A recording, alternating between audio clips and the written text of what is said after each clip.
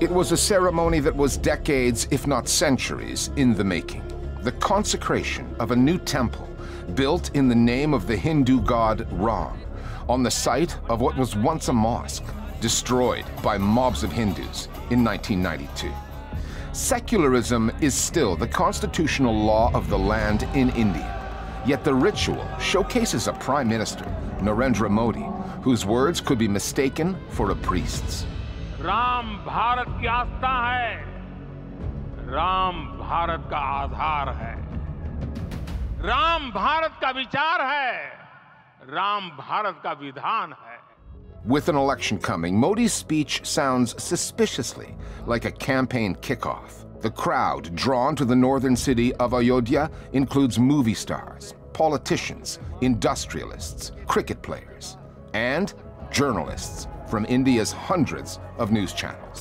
तो आ गए हैं राजा राम, तो जय श्री राम के उद्घोष के साथ रामलला का स्वागत करिए. Hindi media. Indian media and Hindi language media in particular have often shown their communal bias. With the coverage of the Ram Temple, it's reaching a new crescendo. दिन इसलिए शुभ है क्योंकि 500 वर्षों की प्रतीक्षा के बाद भगवान रामलला अपने घर में विराजे हैं. Let's say with absolute pride, Jai Shri Ram. It's being politicized deeply. Nobody really quite believes that this is disconnected from the election. Why do you even need to contest an election? This is ordained, and the media is buying it hook, line and sinker, and is a very active part of propagating and pushing it. Ram भक्ति में डूबे मोदी को देश महसूस कर सकता है. You have to understand the context of it. It is political because the reconstruction of the temple came about because of a relentless political struggle. But that doesn't mean that it is not religious, because the yearning of the people to see their deity Lord Ram on the site where he was born, that is a deeply religious yearning. Such yearnings can come at a communal cost, as Indians saw in December of 1992, when a crowd of militant Hindus tore down the mosque that stood on the same site, the Babri Masjid. It was named after Babur, the Mughal emperor, who had it built centuries before. The riots that then erupted across India killed an estimated 2,000 people. Hindus had long argued that the site was Ram's place of birth, that an ancient temple there had been destroyed to make way for the mosque. Despite a lack of evidence of that, the BJP party that Narendra Modi now leads adopted it as an article of faith. This story provides a measure of how the Indian media have changed and embraced Hindutva, the BJP's hardcore brand of religious nationalism, led by all those news channels, many owned by corporations in cahoots with the BJP. The narrative has shifted accordingly, compared to 1992. In those days, there was still a certain thinking that one does not destroy the house of worship of other people. And the media shared in that view, largely. There were editorials written that expressed their sorrow at these developments. We didn't have the presence of private television that we have today. And that has made a great deal of difference. India Today, for instance, they call it a dark day and head hanging in shame. But now you would think you're part of watching a religious channel. There are thousands and hundreds of religious channels here. But it's very hard to kind of distinguish between news and those kind of frenzy-generating sort of channels. Hindi media is proclaiming the inauguration of the Ram Temple as a historical moment for the country. But it hides its history. It avoids any objective scrutiny or discussion of the criminal acts that led to its construction. अरे दानिश कुरैशी जी, supreme court ने जो कहा उसी के आधार पर राम मंदिर बन रहा है, ये क्यों नहीं मान लेते हैं आप? In the past decade, the Hindutva discourse, the idea of a natural Hindu supremacy, has become the dominant discourse. It has no place for secularism. Whether it's Kannada, Assamese, English, or Hindi media, you will invariably see them speaking the language of Hindutva. Common sense, Hindutva ka common sense hai. And dressing the part. News sets in Ayodhya decked out with images of Lord Ram. Journalists using language far more reverential than reporter-like.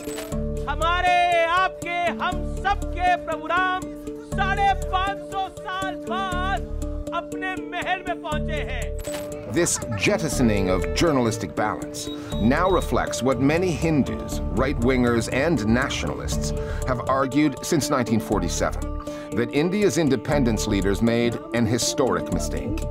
Unlike Pakistan, which became a Muslim country, India declared itself secular, vowing that minorities such as Muslims, Sikhs, Christians, and others would be the equals of the Hindu majority. That historical grievance amongst some Hindus festered for decades before being tapped into by Narendra Modi's BJP. Hate crimes against Muslims and other minorities have risen on Modi's watch, including more attacks on Muslim-owned businesses this past week. For the news channels catering to the huge Hindu market, including Hindu supremacists, defending secularism now ranks low on their list of editorial priorities, and that is an understatement. The Ram Temple is in fact the edifice of a Hindu Indian state. No other news in the country is worth reporting. It's a new era, that this is a temple of national consciousness. जो prime time shows हैं, दूसरे shows हैं. Primetime news shows seem to be in a competition to outdo each other in plumbing new depths. India Today is the first channel to get you the divinity on television. Babri मस्जिद का गिरना अगर एक The destruction of the Babri Mosque was also the destruction of secularism in India. Now it's the act of cleaning away the debris of secularism. साफ कर दिया गया है. The founders of India said that we will remain a secular nation. So there is this history of trying to curb communal feelings and to bring people together. So that is the history that is now slowly being erased. What you're going to see is a sharpening of these divides as the Hindutva projects takes off even more. And that's the worry. These fears are completely unfounded because the nature of Hindu religion is not properly understood. India is the only country in this neighborhood which is a democracy, which has never had a coup, and where the minorities are thriving. And that is happening because the Hindus are inherently plural. India is not a Hindu theocratic state. On the contrary, India is an aspirational state. There's also the timing, the electoral factor, and the otherwise inexplicable rush to consecrate a temple that's still being built. India's opposition parties, an anti-BJP coalition that includes the Congress party's Rahul Gandhi, boycotted the consecration, calling it politicized, unworthy of a secular India. They too are campaigning in an election that is yet to be called, by marching across India, encountering voters. What they are not attracting are audiences. In a media space that is ever faithful to the BJP, they cannot compete with Narendra Modi at the best of times, let alone when Modi has Lord Ram at his side, if not on it. और ये इसलिए बहुत दिलचस्प है कि The biggest opposition leader, Rahul Gandhi, is drawing large crowds, but the story is getting buried in an obscure corner inside the newspaper. Every front page has stories poring over every detail of the temple. Where is this taking the country? We were promised an India that was egalitarian and diverse, a land where everyone could live in peace. That dream of India seems to be over. And the imagery around it kind of takes Mr. Modi as beyond politics. He's imbued in this hierarchy of the gods. The media's participation, a lot of it is because they're being forced to do it, they're terrified of the government, but we must not discount those parts of the media who are completely willing participants in the propagandizing of this whole idea and pushing it forward. What we are seeing is a mediatization of politics and a politicization of the media, and they go hand in hand.